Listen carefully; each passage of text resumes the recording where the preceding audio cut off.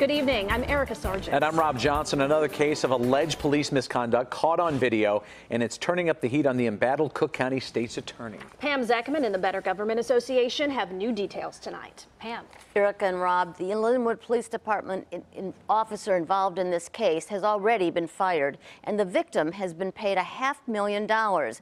But now we've learned the Cook County State's Attorney's Office has had videotaped evidence of the incident for over 2 years.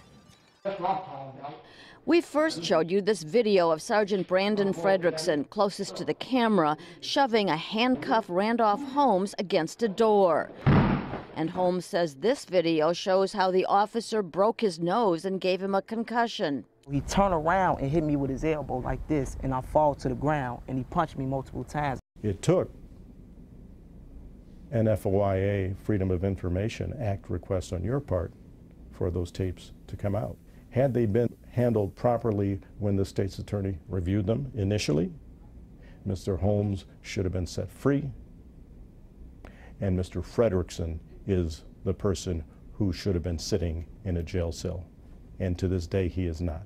And now we have this new video from the Sauk Village Police Department.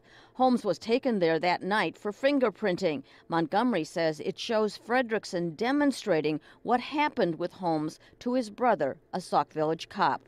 He shows his fist coming forward, and then he shows himself buckling at the knees as Holmes did after Holmes received that sucker punch. Montgomery believes Fredrickson should be charged with battery and misconduct for trying to cover it all up. When you don't prosecute situations like this, you're giving effectively the police permission to do it again.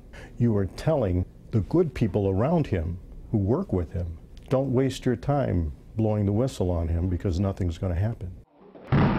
The head of the BGA says that also erodes public confidence in police. In this Linwood case, this feels a lot like a mini version of what we see in Chicago, a police department failing to do the right thing with an incident involving one of its officers, and the state's attorney's office dragging its feet interminably. For God's sake, 2 years? That's ridiculous. That's a miscarriage of justice, regardless of how it comes out now.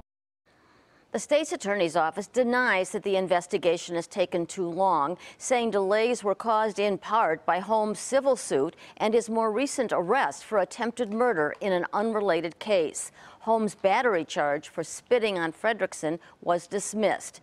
Fredrickson admits he struck Holmes, but says it was justified to stop Holmes from spitting on him again. He denies talking about the case in that Sauk Village video. And Robin, Erica, he is appealing the dismissal from the Linwood Police Department. So when we talk about these delays with the state's attorney, now that civil suit has been settled, so are they saying that they're close to the end of their investigation after 2 years?